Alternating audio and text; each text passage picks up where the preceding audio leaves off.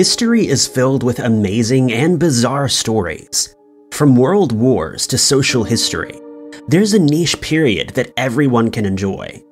With history comes mystery, and thanks to top scientists and academics, some of the world's greatest historical mysteries have finally been solved. On the morning of July 25, 2001, residents of India were exposed to one of the creepiest moments in history. As the residents woke up and went about their normal routine, rain began to fall from the sky. This was to be expected. After all, they were in the middle of monsoon season, and heavy rainfall was anticipated. What they didn't anticipate was that the rain falling from the sky would be a rich, deep red color that resembled blood as it splashed onto the ground. The residents were in disbelief. They couldn't believe what they were seeing. Their clothes became stained and people fled indoors, fearing that the red rain could possibly injure them. It wasn't just red rain either. People all around the state reported seeing yellow, green, and black rain, and panic and confusion quickly set in. Locals reported that the red, yellow, green, and black rain came after they heard a loud thunderclap, followed by a bright flash of light. More worryingly, the residents reported that after this great flash of light, gray or burnt leaves began falling from the trees spontaneously. For 10 days, the mysterious rain continued. Locals reported that the red rain was localized and only lasted for a short duration. One area could be experiencing normal rain, while just a few miles away, red rain would be falling from the heavens. The Indian government were baffled as to what could have caused the red rain. People began speculating that the red rain was otherworldly and had been caused by extraterrestrial life or even an event deep in space. The Indian government hypothesized that the red rain was caused by debris from a meteor, as each millimeter of rain contained 9 million red particles. Scientists were able to collect samples of the mysterious colored rain and analyzed it further. The analysis proved that the red particles were spores from a nearby plant. These spores had risen into the atmosphere and combined with the rain. In 2013, another group of scientists found that the specific algae wasn't native to India and had traveled in the wind all the way from Austria. Finally, the mystery of the blood rain was solved, but who knows when one of the creepiest moments in history may repeat itself. The Mayan civilization and its downfall have been one of the most debated world historical mysteries. Hundreds of historians, scientists, and other academics have dedicated their careers to uncovering what happened to the Mayans and why they really abandoned their homes. In 2005, centuries after the sudden collapse of the Mayan Empire, Jared Diamond put forward an interesting theory that prompted Arizona State University to conduct further testing. In his 2005 book, Collapse, Jared Diamond hypothesized that the Mayans didn't leave because of war or disease.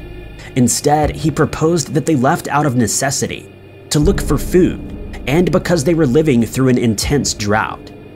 The ancient civilization of the Mayans is believed to have had its origins as far back as 1500 BCE. The Mayan people thrived by developing agricultural methods and slowly settling themselves into larger and larger settlements that quickly developed into cities. Historians have estimated that at its peak, the ancient Mayan civilization was home to around 2 million people who thrived on the new societal systems set in place. Then, around 900 CE, the population mysteriously dropped, almost as if the Mayans vanished into thin air.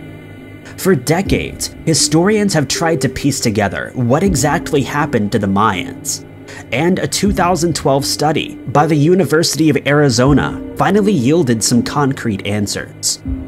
After hearing Diamond's hypothesis, researchers at the University of Arizona became intrigued and wanted to explore his idea further.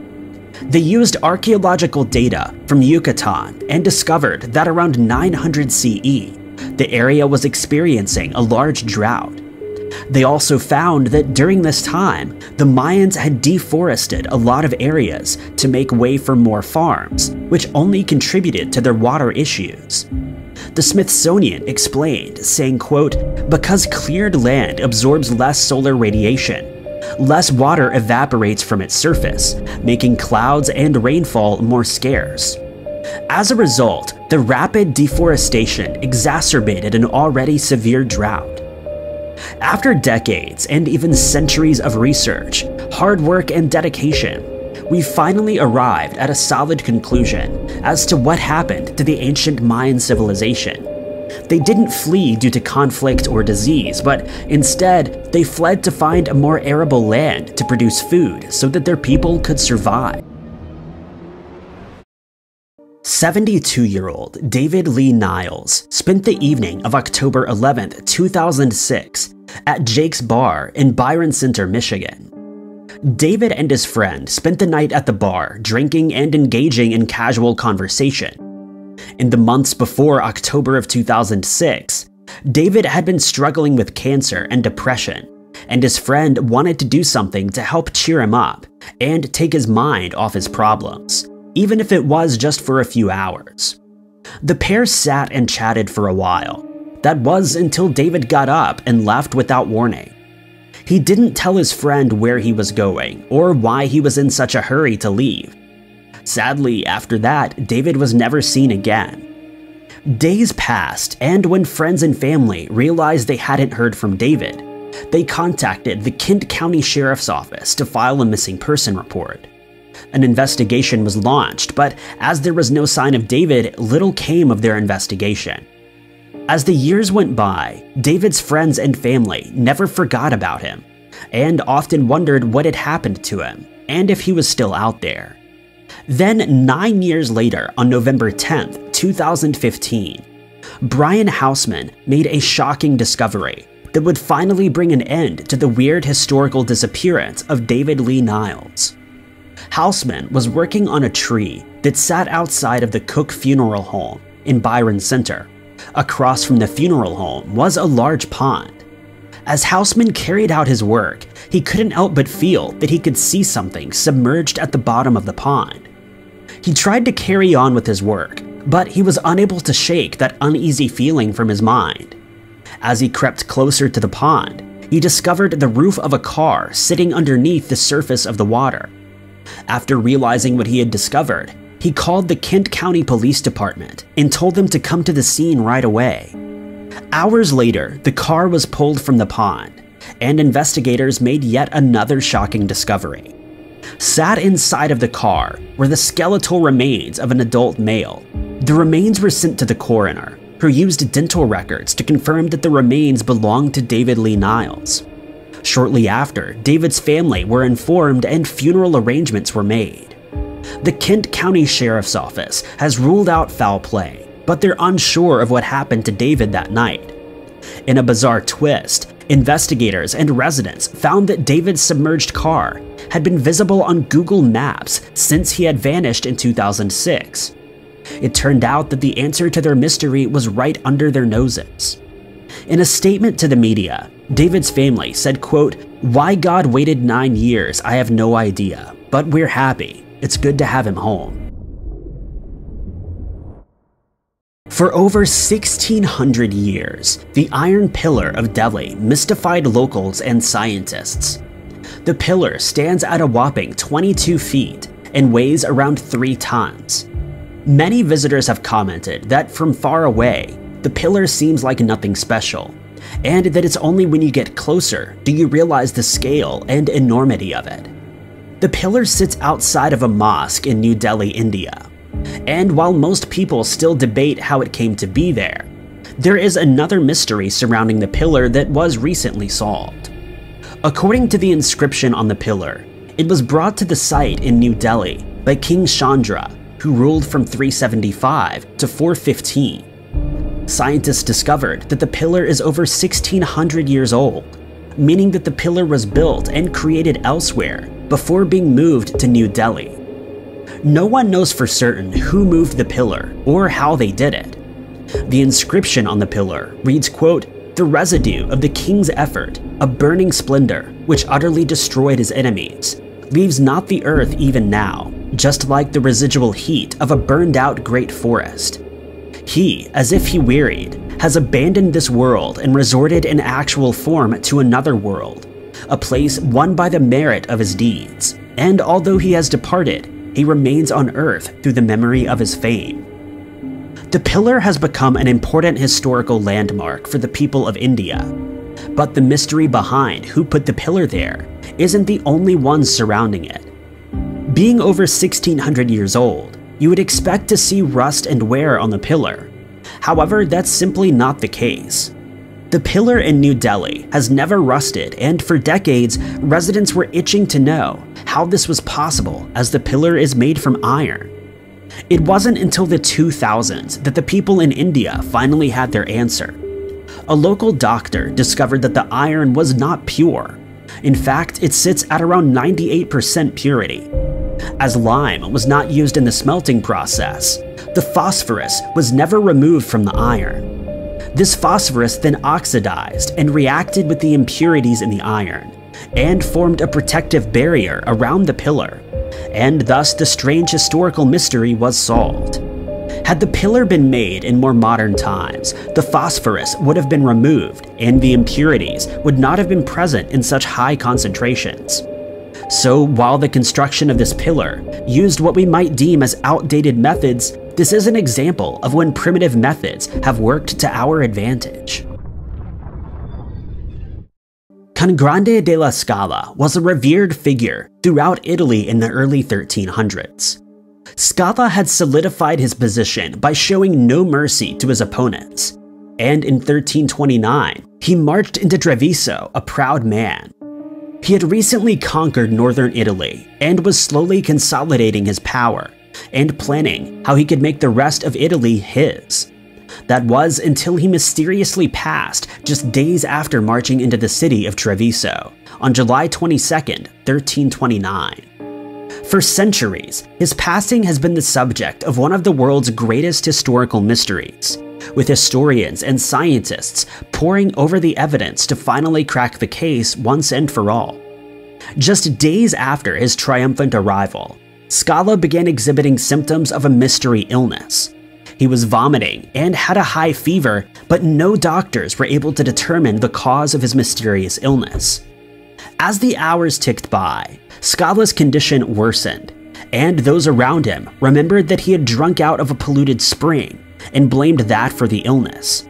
Hours later, he passed away, leaving a small power vacuum and a mystery that would span centuries. Some historians sided with the fact that Scala is believed to have drunk from a polluted spring and put his demise to a waterborne illness. Other historians believe that there was something more nefarious that happened. In 2004, Gino Fornaciari, a forensic pathologist at the University of Pisa, was approached by a museum to conduct an exhumation and autopsy of Scala. He agreed, and along with a team of researchers, he set about exhuming Scala's body. The team were able to recover biological samples from the naturally mummified remains of Scala, and toxicology tests performed on these samples held shocking results. Foxglove was found in these samples, and when ingested, it's lethal to humans. Other toxins were also found in these samples, indicating that someone had poisoned Scala. While we now know what caused the fall of the great leader, we still don't know who's responsible. Perhaps that's one part of a historical mystery that we will never solve. Sometimes not everything is as it seems, even when it comes to live TV. One example of such an incident occurred in March of 2016, while a live interview was being conducted at the Copenhagen airport in Denmark. The interview was being conducted by a reporter from the Danish television station TV2. He was talking to Klavs Jorgensen, who was a Danish national women's handball head coach. Behind him, other passengers can be seen collecting their baggage from the carousel, some with baggage trolleys at the ready, and others patiently waiting for their luggage to arrive. Among them are two women, one of which is Trine Jensen, one of the Danish handball players. She can be seen talking to another woman who has collected her luggage and is in the process of leaving the area. But as she crosses between Trine and the camera, something strange seems to happen. She takes one glance back and as she walks off, seems to disappear into thin air, leaving the station's viewers baffled. A clip of the incident was uploaded to the image sharing service Imager, where it received more than 3.3 million views and over 1,400 comments with people speculating about what had actually happened. Commenters joked about there being a glitch in the Matrix, while others thought that the clip was a hoax and that the incident had been faked. But the truth turned out to be far less compelling. While Trine herself was questioned on what happened, she joked that she had the reflexes of a ninja, but she clarified that she realized she was standing in the middle of an interview and managed to slip away as smoothly as possible behind the other woman as she walked past the camera. She stated that she and some of her colleagues have shared a laugh about the clip and the response that it got after being filmed on live TV, debunking the mystery for good. In March of 2012, a live on-air report caused a stir among viewers of Fox 10's broadcast when the report was interrupted by a strange occurrence that left even the station's employees at a loss for a reasonable explanation. Reporter Andrea Robinson was in the middle of a traffic report from the station's studio with live pictures being shown on the screen behind her. Cars can be seen driving on the busy Interstate 17 highway, and lights from the city can be seen glowing in the distance. But just before Andrea walks away from the camera and away from the screen, a bright white flash can be seen on the horizon behind her at around 4:45 a.m. The clip was shown by the station again later in the day, with the news anchor walking viewers through the event. He explains that it looks like an explosion, and that their first thought was that it was a blown transformer that may have been responsible.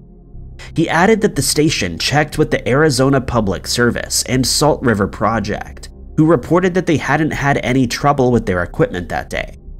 The incident was dubbed the Phoenix Lights explosion, as it happened just a few days before the 13th anniversary of the famous Phoenix Lights UFO incident, in which a V-shaped formation of glowing lights passed over the skies of Phoenix. The incident was explained away by authorities as military flares that had been dropped by a fighter aircraft.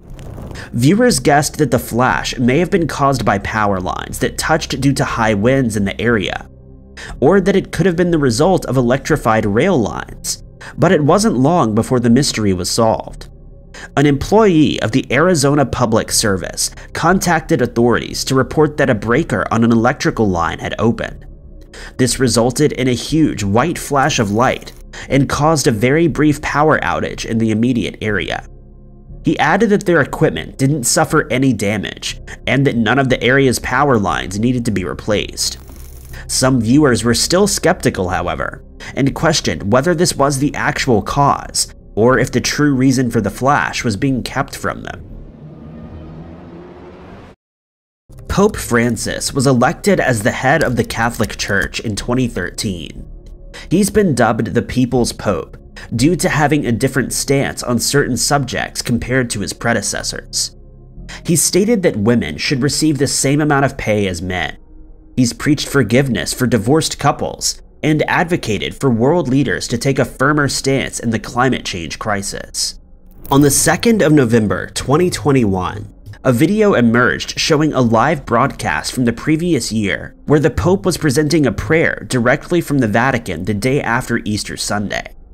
This was during the beginning stages of the COVID-19 pandemic, and during his speech, he focused on the role that women should be playing during the pandemic. The event was broadcast live and was later posted to YouTube, and it received attention from news outlets across the globe. But it was what happened at the very end of the prayer that left viewers in disbelief, and many thought that they'd witnessed a paranormal event caught on live TV. As the Pope turns away from the window where he'd been speaking to walk back into the Vatican building, he seemingly vanishes into thin air. One early commenter joked, saying, quote, "Nothing is real. Pope disappears into thin air." Others claimed that the Vatican had created a hologram of the Pope and that he hadn't actually attended the prayer in person, or that this was also a glitch in the Matrix. Some viewers even went as far as to claim that he'd been raptured. But when the full broadcast of the gathering was scrutinized, it became clear that his disappearance was caused by a video editing error on the side of the Michigan-based WWMT-TV's news broadcast, and the mystery was quickly solved. On the 3rd of January 2007, the Australian free-to-air television network called 7 Network was broadcasting an episode of a Canadian television documentary series, Mayday, known in Australia and other countries as Air Crash Investigation. The series examines events that have happened during flights, such as crashes and other disasters, and they're reconstructed with the use of computer-generated simulations and imagery. The moments leading up to each incident are covered in detail, and experts as well as air crash investigators are interviewed to gain a better understanding of how each event was investigated, how they could have been prevented, and what impact they had on current aviation safety procedures. But during this particular episode, viewers were left confused when the program's audio seemed to be interrupted by an unknown source. A man could be heard praying in an English accent, saying, "Jesus Christ, help us all, Lord." The same audio clip continued to play in a continuous loop for the next 6 minutes, causing several alarmed viewers to phone into the station to complain. One such viewer, who was unable to reach the station telephonically, stated that he thought the signal had been hacked or that it was some sort of subliminal message that was being played in the background. When an investigation was launched by independent researchers, it was found that the audio was from a news broadcast of a civilian truck convoy that was ambushed in 2004 during the Iraqi War. The person that can be heard in the clip is Preston Wheeler, who was one of the drivers in the convoy. But a spokesperson for the channel later stated that they were unable to find who was responsible for the mix-up in the audio, and they would only say that it was due to a technical glitch caused by an audio problem. They did, however, confirm that the audio was from the documentary. No further investigations were carried out, and no one was found to be responsible. On the 19th of September 2017, a 7.1 magnitude earthquake hit Mexico City, causing massive amounts of damage to the city.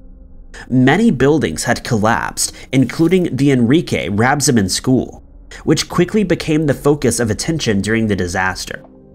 Following the quake, rescue operations were quickly underway throughout the city, and rescue personnel as well as members of the public were hard at work at the school to help clear the rubble that was left in the massive earthquake's wake. The entire nation was captivated by a scary moment when the country's leading television news network reported that a 12-year-old girl by the name of Frida Sofia was trapped under the rubble, but that she was alive and awaiting rescue. Reporter Danielle Ditherbride broke the story, stating that she'd received the information from the leaders of the rescue teams at the site of the collapse. She was able to get the information firsthand, as she was one of very few reporters allowed inside the restricted area that had been cordoned off around the school. She stated that the girl had been found with the use of thermal scanners that picked up on her body heat. She later interviewed some of the rescue workers live on air, one of which, only known as Artemio, told her that he'd heard the girl's voice, and when he asked her what her name was, she replied, "Sophie." Another rescue worker, Raul Rodrigo Hernandez Ayala, stated that the girl was alive and that her vital signs were good. Reports were later received that the girl was spotted in the debris by rescuers early in the morning, and that she was asked to move her hand if she could hear them, which she did. Many viewers on social media followed the events closely, with one Mexican YouTuber, Ryan Hoffman, tweeting, quote, "Little Frida Sofia has survived 32 hours trapped under the rubble, fighting for her life. A real fighter. Soon she will be out of it." The rumors were further confirmed by Navy Admiral Jose Vergara Lara, who stated that Sofia had been located 4 hours after the rescue operation started. But the story quickly took a strange turn when reports started to surface that no one had come forward to claim the girl as their child. When the school was approached on the matter, they stated that they'd never had a student by that name enrolled in the school, and they were uncertain who she was. Nonetheless, the story gained traction, and Sofia became a symbol to the Mexican people that there is always hope, even in the face of such a large disaster. On the 21st of September, the Mexican newspaper El Universal reported that Frida had told the rescuers that she was thirsty and asked them to please not take too long to remove her from the rubble. But it soon came to light that Frida never existed. The following day, the Undersecretary of the Navy apologized to the public and confirmed that these reports were false, stating that the Frida Sofia story was not a reality. The story was thought to be a case of collective psychosis, where a delusional belief is transmitted from one individual to another, in some cases eventually spreading to an entire group of people. For centuries, the mystery behind the lost army of Cambyses II has baffled historians and archaeologists alike, but now it seems that the fate of these soldiers has finally been explained. Cambyses II was the son of Cyrus the Great. In 524 BC, Cambyses sent an army of 50,000 soldiers to destroy the oracle of Amen, a medium that served the god Amen. The army entered the desert in Egypt, but during their trek, something went terribly wrong, and they were never seen or heard from again. Speculation ran rife as to what had become of the army, but the Greek historian Herodotus decided on a theory that has been debated ever since. Herodotus speculated that the entire army had encountered a sandstorm so massive that it buried all 50,000 men in the desert. As unlikely as that sounds, no one has ever been able to offer a better explanation for the army's sudden disappearance. Until now, that is. Professor Olaf Kaper, an Egyptologist in the Netherlands, has always been uncomfortable with Herodotus's explanation, and he states that it has long been known that a person cannot simply be buried alive by a sandstorm. He adds that his research has shown that the army was, in fact, marching to the Dakhla oasis, where they were planning to confront the enemy army of Petabastus III. But before they could reach their destination, they were ambushed by Petabastus's men and defeated. Kaper also believes that the sandstorm theory came to be thanks to King Darius I, who manipulated his people's belief toward the sandstorm theory. When Herodotus wrote his theory 75 years later, all he had to go by was Darius's account, and so the mystery was born. Kaper's findings came about when he deciphered Petabastus III's full titles on ancient temple blocks, and they showed that there was indeed a stronghold at the Dakhla oasis at the beginning of the Persian period.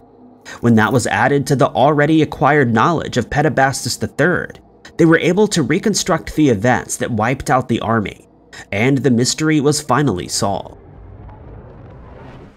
The historical mystery involving Jean-François de Galop de la Pérouse, a French naval officer and explorer, began in 1785, but the mystery of his disappearance has now finally been explained.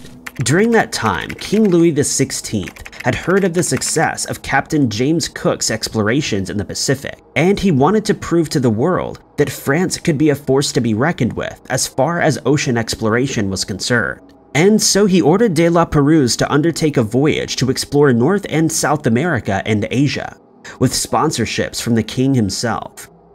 De la Pérouse was given 2 ships, and in August of 1785 he headed out to sea. The voyage was expected to return 4 years later, and first they sailed around Cape Horn. As they mapped coastlines and explored previously uncharted parts of the sea, de la Pérouse sent back regular reports on his progress. 3 years later, in January of 1788, they arrived in Botany Bay in Australia, where they remained until March. As they set sail once more, the ships were seen by a British lookout, but that would be the last sighting ever recorded. When no further reports were received from de la Pérouse, and he didn't return by 1791, the French government sent a search party to try and locate the 2 ships, but their efforts were futile. The ships and their passengers were never found, and de la Pérouse became part of an unsolved historical mystery. Then in 1826, Irish captain Peter Dillon bought several swords while he was traveling in the Santa Cruz Islands. He believed that they belonged to De La Perouse, and locals informed him that the swords came from a small island nearby where two ships had broken up. Here, Dillon found anchors and other parts of wreckage that were eventually proven to have belonged to both of the ships the men had been traveling on. This theory was bolstered in 1964 when a shipwreck was found and it was formally identified by another expedition in 2005. A final voyage was undertaken in 2008 using technological resources that had not been available previously. It was determined that after the two ships had wrecked, the men had their lives ended by local inhabitants. King Tut, the ancient Egyptian pharaoh, who ruled from 1332 BC until his passing in 1323, was buried with two daggers, one of which proved to be a true unsolved historical mystery upon its discovery in 1925. King Tut's reign wasn't one of significance, but when his tomb was unearthed in 1922, the treasure trove within ensured that he became one of the most well-known pharaohs in history. But among the jewelry, musical instruments, and other priceless artifacts, two daggers were found, one of which seemed out of place. The first was almost entirely made of gold, as would be expected for a pharaoh, but the other was seemingly made of iron, a metal that the Egyptians were still unfamiliar with, since they were still living in the Bronze Age, and no proof has been found that they used iron in smelting until the 6th century BC. But analysis done in 2016, using an X-ray fluorescence spectrometer, showed that the blade was made up mostly of iron, but it also contained 11% nickel and 0.6% cobalt, indicating that it was constructed from a meteorite. The golden dagger that was found was crudely constructed when compared to the expert craftsmanship of the more ornate iron blade. This would seem to suggest that it had been imported to Egypt, likely as a gift from someone living in a neighboring territory. And so, thanks to modern technology, the mystery of King Tut's strange dagger has finally been solved, and it can be seen at the Egyptian Museum in Cairo, where it's been kept on display. On the 30th of December in 620 AD, people in Japan experienced a phenomenon that they described as a red sign, a streak of red light that appeared in the sky. And for the next millennium and a half, it remained an unsolved part of weird history. The light was considered at the time to be a bad omen, described by witnesses as comparable to the red fanned tail feathers of a pheasant, leaving scholars baffled as to what the phenomenon was that they saw. But thanks to researchers from the Graduate University for Advanced Studies in Japan, an explanation has finally been found. One researcher states that many people believed it to actually have been an aurora. The problem with that theory, however, was that auroras don't typically look like the tail feathers of a pheasant, but rather present themselves as ribbons that wave across the sky, like the famous aurora borealis. Another theory that was put forward was that it may have been a passing comet, but comets don't typically appear red in color. And so they decided to take a different approach to the problem, adjusting for the fact that Japan sat at 33 degrees in magnetic latitude when the light was observed, as opposed to the 25 degrees that it sits at today. They added to that the fact that the pheasant's tail was approximately 10 degrees long, and it became clear that it was situated well within an area that was affected by a strong magnetic storm at the time. Since it was recently discovered that auroras often appear in the shape of a pheasant's tail during magnetic storms, it is extremely likely that the witnesses had actually seen an aurora in the sky above them. In Japan, pheasants are considered the messengers of heaven, and since the aurora appeared in the sky, and in that particular shape, it's understandable that the heavenly phenomenon was described in such a way. In 1853, a man working as a gum sapper in Guatemala stumbled upon the ruins of the city of Tikal that had remained undiscovered for over 1,000 years, and with it came a historical mystery that remained unsolved until 2020. The city is located in northern Guatemala, and at its peak, it was the capital of one of the most powerful Mayan kingdoms. However, the only water that was available to its people was whatever was collected when it rained, and stored 10 reservoirs throughout the city, since there was no access to any lakes or rivers. But by 950, Tikal was a deserted city, with only a few people living in makeshift huts throughout the ruins. The reason for the abandonment of the city was a mystery that baffled archaeologists and anthropologists for more than a century. But thanks to researchers from the University of Cincinnati, an explanation has finally been found. The Mayans were known to mine cinnabar to create a red powder that was used as a dye. It was found to be present in the interiors of almost all high-status burial chambers in the city, with one grave containing as much as 20 pounds of cinnabar. It was also used in temples and the main palace, signifying that they were areas of high importance. But as heavy rainfall hit the area, dangerous amounts of powder seeped into the funnels that were created to supply the water reservoirs, poisoning the water that the Mayan people relied on so heavily. This would not only have affected their drinking water, but it also would have been present in food that had been cooked in the water. Added to this, researchers found toxin-producing green algae at the bottom of the reservoirs, further adding to the Mayan people's problems. It was found that during the 800s, the 2 central reservoirs were affected by phosphate, which blue-green algae need to survive and flourish. This was caused by cooking fires around the reservoirs, as well as the ceramic plates that were used and then washed in the reservoirs, adding organic material to the water. It was also discovered that a trash heap containing food waste was located so close to one of the reservoirs that heavy rains would cause runoff to enter the reservoir, and when the algae finally bloomed, the water became impotable. This would have been a catastrophic turn of events that was further exacerbated by the fact that the region experienced a drought between 820 and 870. Research shows that the sediment in which the blue-green algae and mercuric sulfide were found corresponds with this time frame. These factors combined meant that the Mayan people were out of options as far as drinking water and food supplies were concerned, and they had no other option but to abandon the city that had stood proudly for over 1,000 years. And so the mystery was solved. Researchers now intend to carry out similar tests at other Mayan settlements to determine whether they also suffered from a similar fate. For centuries, Stonehenge has baffled experts from around the world. Every few years, it seems, there is a new discovery that claims to solve one of the many mysteries surrounding the ancient site. There are still many factors we don't know about Stonehenge. Without written records, it's unlikely many of these questions will ever be answered. Despite many claims to the contrary, things like why the Great Monument was created will likely remain a mystery. However, there are some parts of the mystery that baffled experts have been able to finally solve. One of the things we now know for certain is where the largest of the standing stones originated. The larger stones at the Stonehenge site are known as sarsen stones. These make up the outer ring at Stonehenge. Sarsen is a type of material the stones are made out of, and it's a form of extremely hard sandstone formed by silica deposits. Typical ways of pinpointing where rocks come from don't work on this type of stone.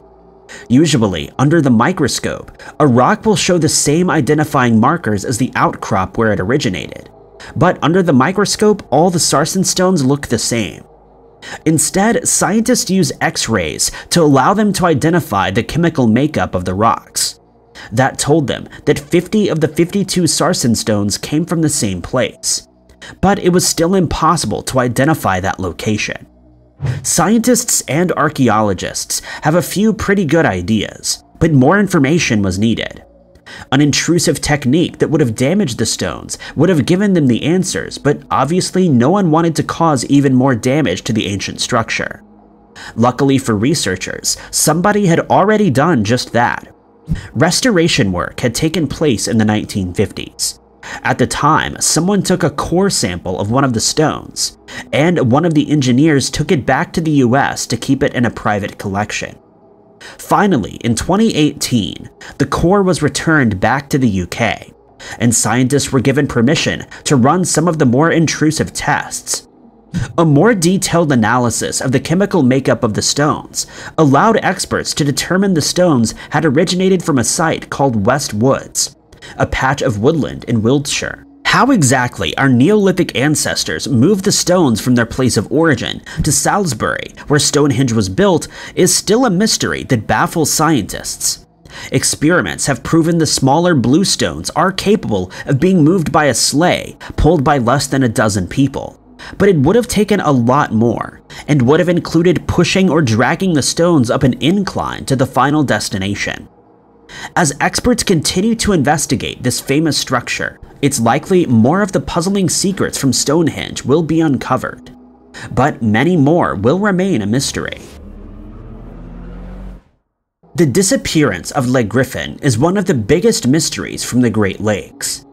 It was the first large sailing ship to explore the upper Great Lakes, and in 1679, she disappeared without a trace. Some claim that it was cursed by Native Americans, while the owner of the ship believed that sailors had stolen her cargo and sunk the ship itself. For centuries, what happened to the ship and where it lay remained a mystery. Finally, in 2018, a couple who had dedicated their lives to finding the supposedly cursed ship found the wreckage that they believe would solve the mystery. Le Griffin was a ship owned by Sieur de La Salle. La Salle was the man responsible for claiming most of France's territory in the Americas, but one of his main goals was to find a passage through the continent to the Pacific Ocean. Le Griffin was supposed to be the ship that would finally achieve this goal. In August of 1679, she set sail on her maiden voyage with more than 30 men, including La Salle, on board. The goal was to set sail to an island on Lake Michigan, where they would pick up beaver fur from a friendly native tribe.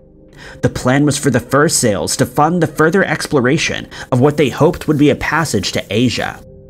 Rather than traveling back north with his cargo, La Salle decided to stay behind so he could further explore the area. There were just 6 crew members on board as the ship sailed back with $12,000 worth of cargo. He was headed towards the Niagara River on September 18th when she was last seen before disappearing from view. Nobody would see the ship again. It wasn't long before rumors began to form about what had happened. Allegedly, a prophet told the explorer that the ship had been cursed and would sink on the lakes. Some of the people who had been with La Salle believed a 4-day storm was to blame for the sinking, but La Salle believed the people he had entrusted with the ship were responsible for its sinking.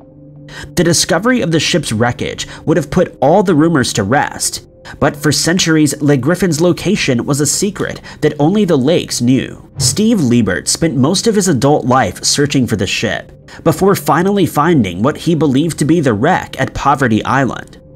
The Griffin expert had spent decades researching ships from this era, and believed the wreck closely lined up with what had been written about Le Griffin. The wreck also contained what appeared to be building material for another ship, which Le Griffin was known to be carrying when she vanished. The local government and other archaeologists disagree that this is really Le Griffin. But if she is, then it seems to suggest a storm really was responsible for the sinking, rather than any of the conspiracy theories that have been developed over the centuries. For experts and historians, some of the most puzzling mysteries are the ones that don't seem at first to have much of a consequence. But when it comes to the authorship of words that have been repeated on monuments and war films, it's understandable why historians might want to remove any doubt. This mystery concerns a short letter that was written to a grieving mother during the American Civil War. In November of 1864, the governor of Massachusetts told authorities in Washington about a widow that one of his generals had met. She had lost 5 of her sons in the Civil War, and he believed her sacrifice was so noble that the president should acknowledge it. Someone in the White House apparently agreed, and a letter to the widow, Mrs. Bixby, was written. The same day that Mrs. Bixby received the short letter, it was published in the Boston Evening Transcript. The letter was just 3 paragraphs long, but it moved the hearts of many who read it. The line, quote, "I feel how weak and fruitless must be any word of mine which should attempt to beguile you from the grief of a loss so overwhelming," was praised as being extremely poetic. It was signed A. Lincoln, and for decades it was assumed the president himself had written it. The Bixby Letter was held as an example of the most well-written prose by any president. But it wasn't long before people began to doubt that the letter was actually written by the president. Many believed that instead, the Bixby Letter was written by the president's secretary, John Hay. Historians on both sides of the argument tried to compare the letter to writing by Hay and Lincoln, but it was too short for linguistic forensics to be sure one way or the other. Hay had allegedly told a number of people, but sworn them to secrecy, and left behind no evidence that this was the case. In 2017, the mystery was finally solved by experts at the University of Manchester in the UK. Using a technique called n-gram tracing, they were able to determine once and for all that it was Hay who had written the letter. The technique uses computers to analyze hundreds of short texts from both Hay and Lincoln. Even though the Bixby Letter was too short for normal analysis, the computer was able to look at words and phrases that were there, and what ones were noticeably absent to determine the authorship. In 90% of the tests conducted, the analysis confirmed Hay as the author. The other 10% of tests were inconclusive. While the mystery surrounding the Bixby Letter may not seem too important, this new technique could be used in the future to determine the authorship of texts in criminal proceedings, like threats of violence, messages from mysteriously missing people, or even confessions. The last thing archaeologists expected to find buried under Lower Manhattan was a colonial-era ship.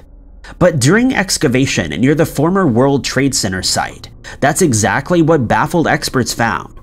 The wooden vessel was almost destroyed during excavation, but luckily archaeologists on the site recognized the wooden boards weren't just random pieces of trash. The skeletal remains of the ship were carefully removed from the site before fresh air could ruin the delicate timber. Experts had a few ideas about what kind of ship the vessel was, but for years the truth about it would remain a mystery. After careful analysis and studies from researchers at the University of Columbia, the date the ship was constructed was to be pinpointed. From that, a brief history of the ship and how it came to be buried 22 feet below ground was built up. Scientists analyzed tree rings in the timber to determine the date the trees were cut down. Many people know that counting tree rings can determine a tree's age, but the size of each ring can tell scientists important information about the climate. Trees in different regions will all show the same pattern of growth. When comparing the tree rings from the ship to known samples, scientists were able to determine that the wood had come from an old-growth forest in Philadelphia in around 1773. The same forest also provided wood for Philadelphia's Independence Hall, which was built about 20 years earlier. Given wood is usually used within a few years of being cut, historians agreed that the ship had been built around the same time. It was a Hudson River sloop used to carry passengers and cargo on the river, but was scrapped after a few decades of use. Whether it was due to shipworms that had burrowed into the wood, or because it wasn't needed anymore isn't known. It was abandoned off the coast of Manhattan, then used as part of fill when the Manhattan shoreline was extended. It wasn't uncommon for old merchant ships to be used in this artificial land. Over the years, it was forgotten and buried so deep that it wasn't even discovered when the construction on the site had originally taken place. After the careful removal of the ship, experts finally solved the mystery of how it had gotten there, and it was put on display at the New York State Museum. The Scream is one of the most famous paintings in the world, painted by Edvard Munch in 1893. For more than 100 years, it has sparked conversations about mental health, anxiety, and existentialism. But in the world of art, it was known for the mystery that baffled experts. On one version of the painting, a tiny inscription written in the painting can be seen in the upper left corner. It's only when a viewer gets up close that the faint pencil strokes can be seen. Written in Norwegian is the phrase, "could only have been painted by a madman." It was first noticed in 1904, but believed to have been written after the painting was first created. For more than a century, who wrote the small phrase has baffled experts. It was thought that it might have been a visitor to the gallery where it was featured, or even an art critic. At the time, the painting had gotten a lot of criticism from art critics. It was completely unlike anything from the time, and there was definitely talk about Munch's mental health. Munch had deeply been troubled by this, and would write letters about overhearing people speculate about his mental health. He did have a nervous breakdown at one point and was committed to a hospital for a time. Mental health problems ran in his family, and he was also dealing with the loss of several family members. However, modern techniques revealed that it was Munch himself that had written the comment. While the painting had been prepared for a museum, infrared photos of the artwork were taken. Examining the inscription and comparing the handwriting to letters written by Munch, experts are now confident that Munch wrote the comment himself. The mystery of the inscription has now been solved, but that doesn't make the artwork any less powerful and intriguing. It can seem like there's a never-ending number of mysteries from ancient Egypt, but every year experts are able to reveal more and more secrets.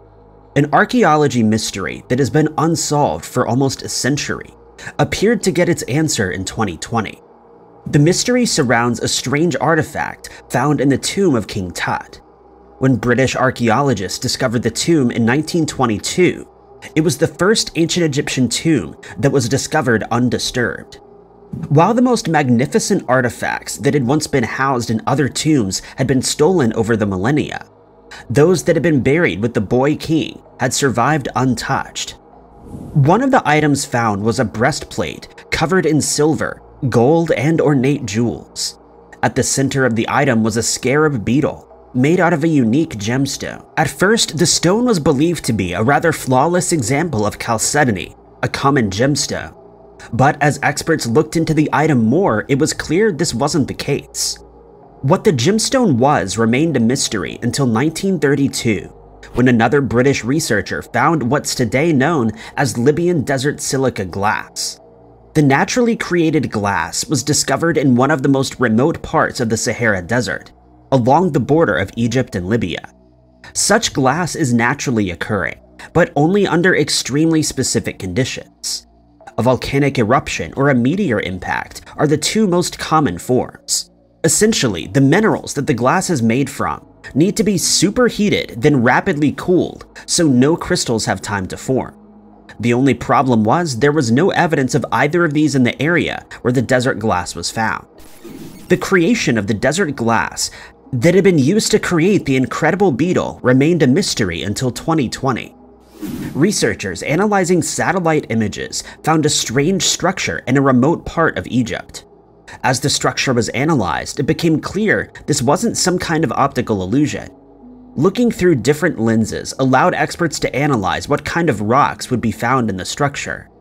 It was determined that there were only 3 ways such a structure could be created. It was either man-made from a nuclear blast, a volcanic eruption, or a meteor impact. Looking back through old satellite images, experts were able to rule out the first possibility. This was natural, not man-made, and it had been there for millions of years. More research needs to be done to solve the mystery once and for all. However, all research that has taken place so far indicates this was a meteor strike, and one of the best preserved specimens of a crater. The conspiracy theories about ancient aliens building the pyramids has been disproven, but it seems like one of the most incredible artifacts from the era may have come from outer space. For decades, experts were baffled by an ancient mystery in the Pacific Ocean that defied explanation. It wasn't until 2013 that scientists realized the assumptions they made were wrong, and something entirely unexpected was discovered. The mystery started with scientists researching ancient Earth. Rock cores from the sea floor can be used to look back in time. Experts discovered a sudden burst of life in the North Pacific Ocean 14,000 years ago. This was just after the last ice age. The ocean was teeming with microscopic life like phytoplankton. It all appeared very suddenly. Then, a few hundred years later, the bloom disappeared as mysteriously as it had appeared. The only traces left behind were the skeletons and shells that floated down to the sea floor, and would eventually become part of the rock cores used to study the time period. The strange appearance and disappearance left scientists scratching their heads. Even though the mystery occurred 14,000 years ago, solving it was seen as important. Phytoplankton are actually the main producers of oxygen on Earth and consume a large amount of CO2. Figuring out how to help these tiny creatures would be a huge step forward in managing the amount of greenhouse gases in the atmosphere. For a long time, it was believed iron was responsible for the mysterious bloom. Creatures like phytoplankton don't only need sunlight for photosynthesis, but nutrients like iron too. Today, this means the creatures are almost exclusively found near continents where minerals are blown or washed into the ocean. Experts thought the melting of ice and the rise in sea levels would have led to a burst of iron in the water. That would have led to the mysterious burst of life, but wouldn't necessarily have explained why it disappeared so suddenly. Scientists then began a study that would look into where the theoretical iron came from. Iron from China would leave a different mineral behind than iron from the US. It was during this study that the experts made their unexpected discovery. There had been no bloom of iron. Instead, iron levels had been decreasing since the end of the Ice Age. Instead, scientists discovered it was the perfect blend of circumstances that led to the mysterious bloom. Global temperatures rising had changed ocean currents and led to nutrients from the ocean floor mixing with water near the surface where there's enough sunlight for photosynthesis. Cool water from the ice melt then stopped the mixing. After 100 years, the nutrients that were churned up had been used up, leading to the mysterious bloom disappearing. The discovery solved the mystery and answered some questions experts today had about our modern environment. Ever since it was first discovered in 1901, the Antikythera mechanism has intrigued archaeologists and other experts who have tried to uncover the secrets the mysterious object might have. It was only decades after it was discovered that we understood the true extent of this incredible machine. It wasn't just an intricate clockwork piece, it was the world's first analog computer. The machine was discovered by divers searching for sea sponges off the coast of the Greek island of Antikythera. They discovered a never-before-seen shipwreck, which was filled with statues, coins, and jars that dated the ship to the 1st century BCE. Among the artifacts was a strange lump of rusted metal. The divers didn't think much of it, but when it was brought onto dry land, experts realized it was something incredible. Archaeologists were able to figure out that this was used to track the movements of the sun, moon, and planets for ancient Greeks. But how it was created remained a mystery. Having been at the bottom of the ocean for almost 2,000 years, there was plenty of wear and tear on the artifact, and only about a third of it remains. What remains comes in the form of more than 80 pieces. In recent years, experts have been able to shed some light on that mystery. The first big break in the mystery came in 2016, when X-rays and other scanning devices were used on the machine. Inscriptions were discovered on the device, written in ancient Greek. The inscriptions were fragmented, but experts were able to decode them to reveal a form of user manual that explained how to read the face of the device. Another key part of the puzzle was that 2 of the discs, those corresponding to Venus and Saturn, were in a good enough state that researchers were able to figure out how they worked. Over the years, many groups had tried and failed to put together the rest of the evidence.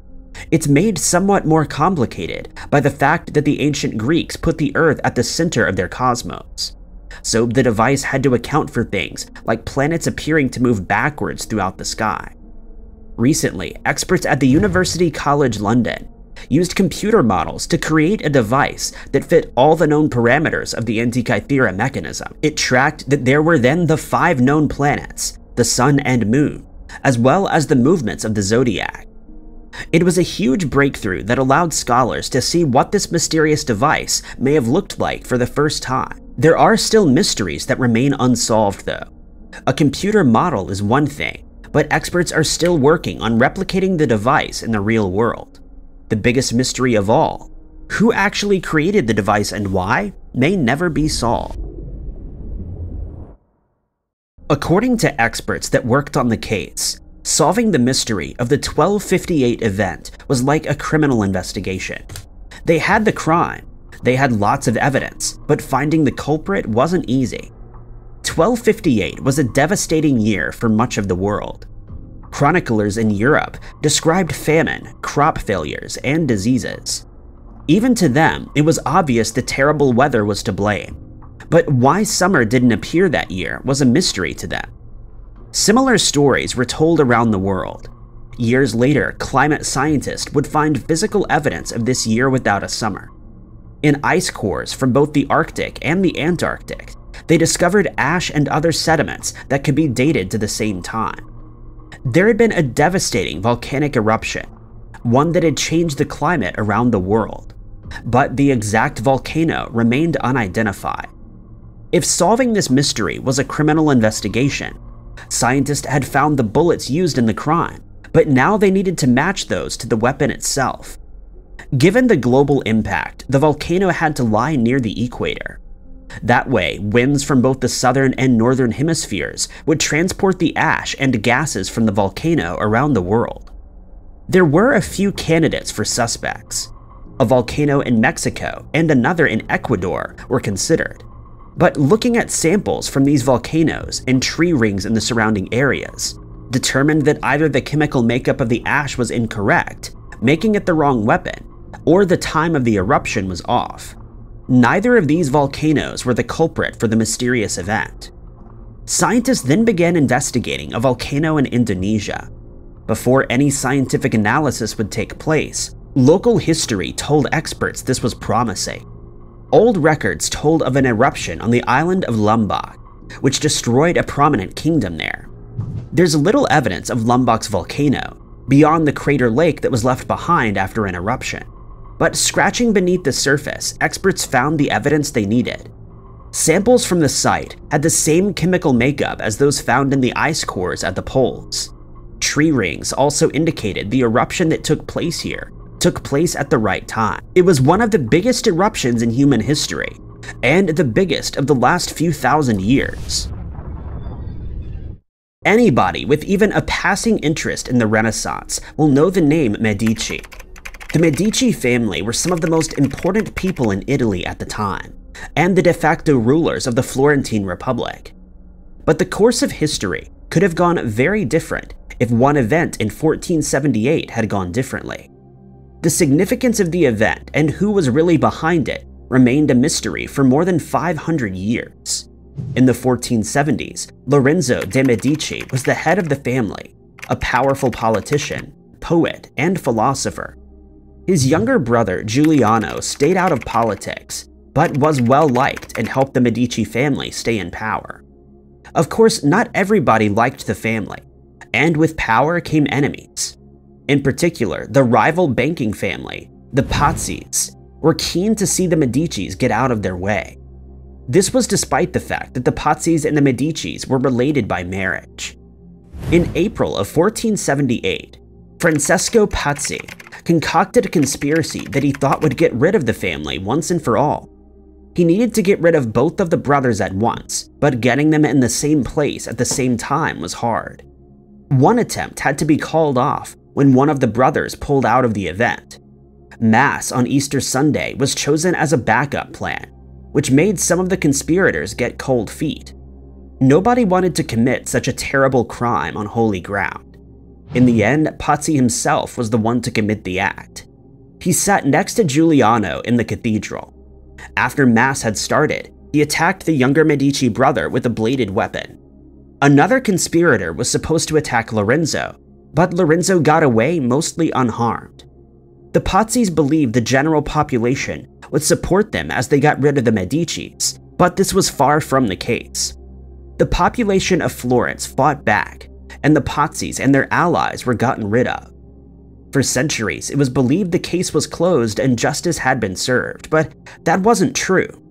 It wasn't until 2004 that the mystery behind the case was really uncovered. A letter was discovered in a private archive in the city of Urbino. Urbino was ruled in the 1470s by a mercenary named Federico de Montefeltro. Montefeltro had made a name for himself as a humanist and was another key figure in the Renaissance. The letter was encrypted, as it would take years before it was cracked by experts. What they found was shocking. It was a letter from Montefeltro to Pope Sixtus IV, urging him to go ahead and take out the Medicis.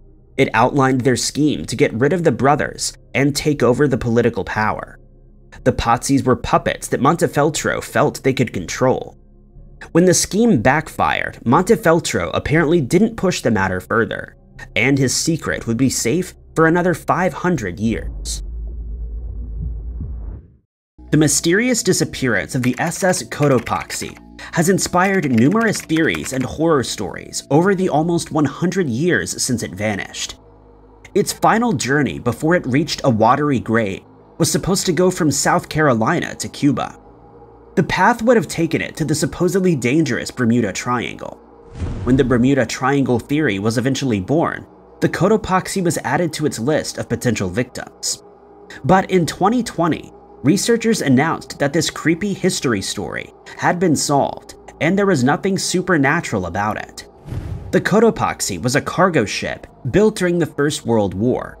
It began its career towards the end of 1918, and would spend the next 7 years transporting coal and other cargo along the east coast of the Americas. On November 19, 1925, it began its final journey. Like so many other trips, the plan was to take coal from South Carolina to Cuba. 2 days later, it sent out distress signals. There was a tropical storm in the area, and the ship was taking on water. No help arrived in time, and the Cotopaxi vanished, taking her crew of about 30 men with her. The disappearance and history mystery didn't get too much attention at first. It seemed to be a tragic accident, but not too uncommon. But as the legend surrounding the Bermuda Triangle grew, the story of the Cotopaxi was pulled into it, much like the legends claimed that the actual Bermuda Triangle pulled in the actual Cotopaxi. Over the almost 100 years since it disappeared, stories of ghost ships still visible on the coast of Cuba were attributed to the lost ship. Many suggested the Bermuda Triangle's supernatural powers were responsible. In reality, the story of the Cotopaxi had been solved long before anybody realized there was an unsolved story. In the 1980s, a shipwreck was located off the coast of St. Augustine, Florida. It was dubbed the Bear Wreck and was a popular destination for adventurous scuba divers. But when marine biologist Michael Barnett took a look at the wreck, he believed he could identify it. He took video footage, measurements, and photographs and compared them to the ships that had gone missing over the years. It seemed to be a pretty good match to the Cotopaxi.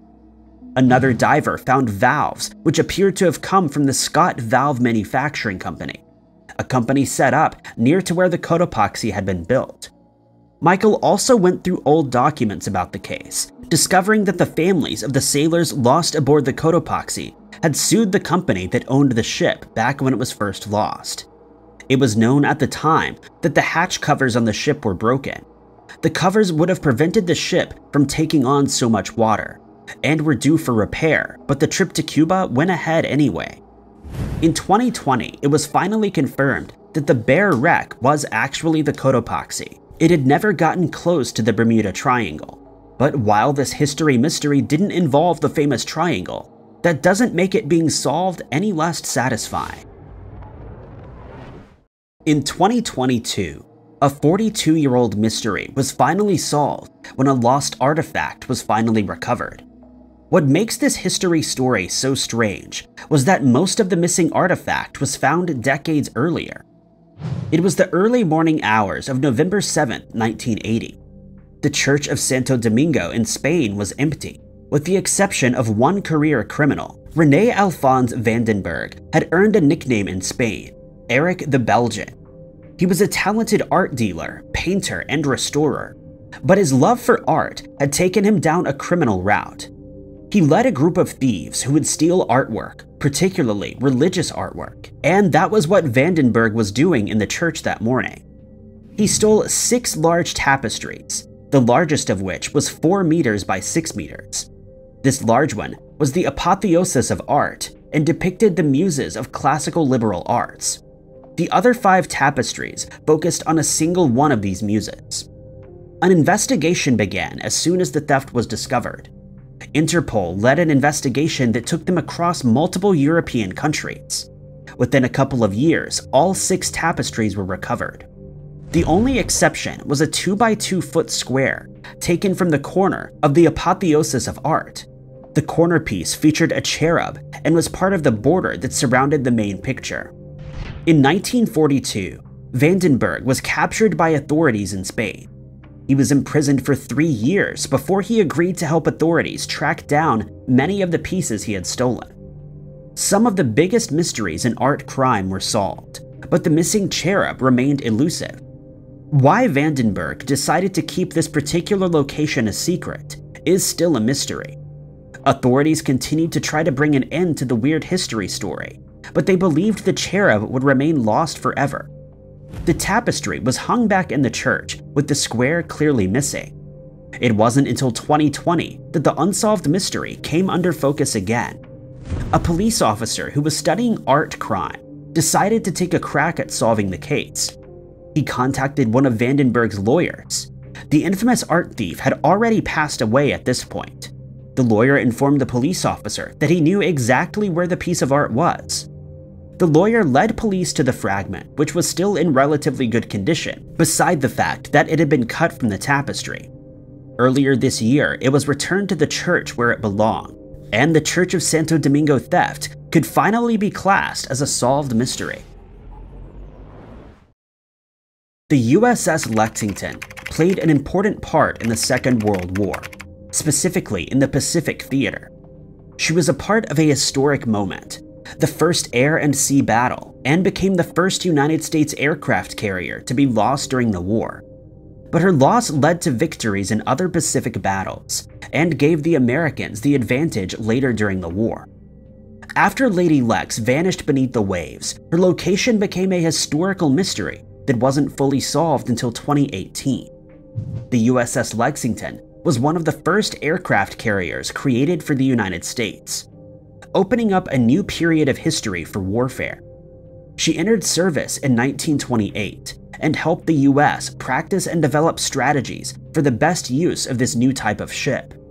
When the US entered World War II, she put those tactics to work and was involved in a number of battles before joining the Battle of the Coral Sea in May of 1942. The Battle of the Coral Sea was mostly a fight to stop the Japanese from taking over Papua New Guinea and other nearby islands. Both sides took heavy damage, and the USS Lexington was put to good use. Even after being hit with artillery on both sides and suffering a catastrophic fire, she continued to launch aircraft which took down Japanese ships and planes. Ultimately, the Allied forces were able to repel the Japanese. Japan would survive to fight another day, but they had their fleet severely reduced during the battle, which gave Americans the advantage in later battles, like in the Battle of Midway. Despite this, there was no saving the USS Lexington. 2,770 sailors were able to escape in the slow-sinking ship before she was scuttled to ensure that she would fall into enemy hands. 216 crew members would lose their lives during the battle. The Lexington would remain at the bottom of the ocean for decades, while another ship, originally intended to be called the Cabot, took up the name and served until the 1990s. Despite its role in such an important historical moment, it wouldn't be until 2018 that she was finally found. Billionaire Paul Allen had already funded expeditions to find other lost ships, including the famous USS Indianapolis. Locating the USS Lexington was high on his list of future goals. After months of planning and searching, the Lady Lex was located 430 nautical miles off the coast of Queensland, beneath 2 miles of water. Today, she remains there, and there doesn't appear to be any plans to change that, but the mystery can finally be solved. During a routine archive at the start of 2001, Cambridge University library staff uncovered a strange true crime story. At the time, they couldn't be certain if this was really an unsolved crime or something less sinister. It wouldn't be until 20 years later that the case would finally be solved. Cambridge University Library is home to the biggest collection of manuscripts that once belonged to Charles Darwin. It describes the collection as not only important to science history, but to humanity's history. Among these manuscripts were the Transmutation Notebooks. These were the notebooks where Darwin first theorized about how species might evolve from their ancestors to future forms. Notebook B included a sketch of the Tree of Life, showing how one common ancestor could be connected to dozens of species. They represented an important part of the true history of the world. The notebooks were about the size of postcards. Notebook B and C were kept together in a small blue box, about the size of a paperback book. In September of 2000, the box was removed from storage for photography. That photography was completed that November. It was assumed by museum staff that the notebooks were returned to their correct locations, but the true location was a mystery. In January of 2001, a stocktake took place, and staff realized the notebooks were missing.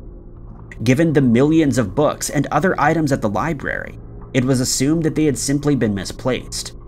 For years, there would be searches, but none were thorough enough to convince staff that they weren't still in the library. Finally, in 2020, a more exhaustive search took place. It still couldn't be ruled out that they had simply been misplaced, but it seemed likely that they had been stolen.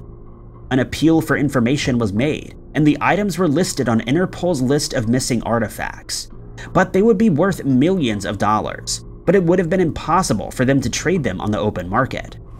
News of the true crime made headlines around the world, but there was little progress made on the case. That was until March 9th of 2022. A pink gift bag was left outside the librarian's office, outside of security camera view. Inside, staff found a brown envelope. Typed on the envelope was the phrase "Librarian, Happy Easter, X." Contained in the envelope was the box that the notebooks had originally gone missing in.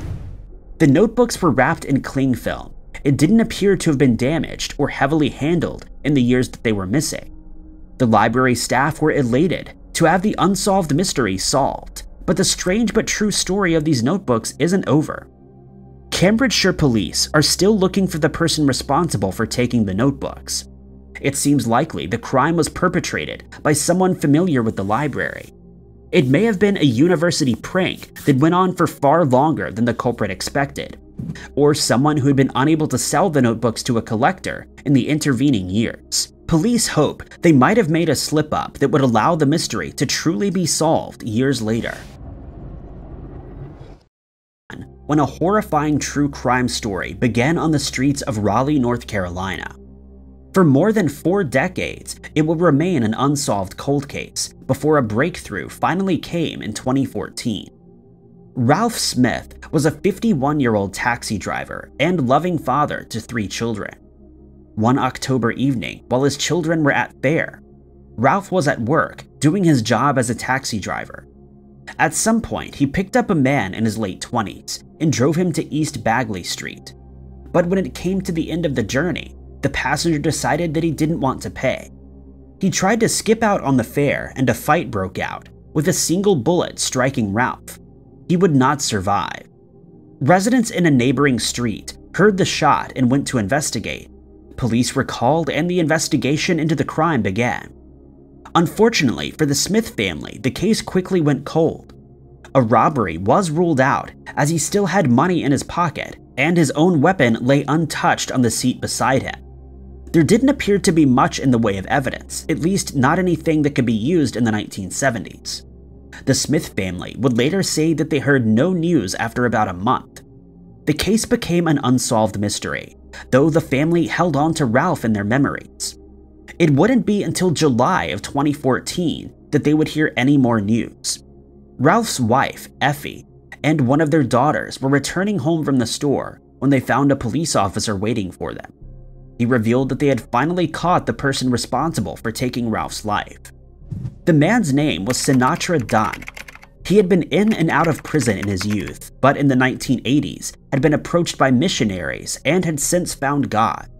How exactly police came to suspect Dunn is unclear, but they confirmed that they had enough evidence to bring him to trial, and in July of 2014 he was arrested for the crime. He confessed at trial and apologized to the Smith family. The family agreed to a plea deal. Andy was sentenced to 12 years in prison. Though it could never bring Ralph back, they were glad to get closure, to have the mystery solved, and see that Dunn had found God. Thank you guys so much for watching. If you liked this video, be sure to hit that like button. Also, don't forget to subscribe and click that notification bell to keep up to date with all of our future uploads. But my name is Ty Knotts, and I'll catch you guys in the next video.